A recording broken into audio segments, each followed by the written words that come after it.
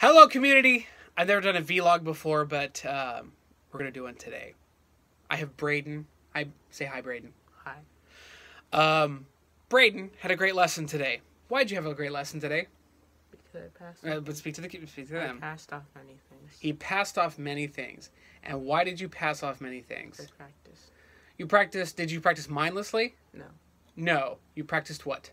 What you told me. He practiced what I told him to practice, and then he passed things off and had a great lesson. Is that amazing? Yes. Is it amazing, or is it just should it be amazing? Is amazing. I think it shouldn't be amazing because just doing what you're told shouldn't be amazing. But you did, and for some reason that's not in the norm, is it?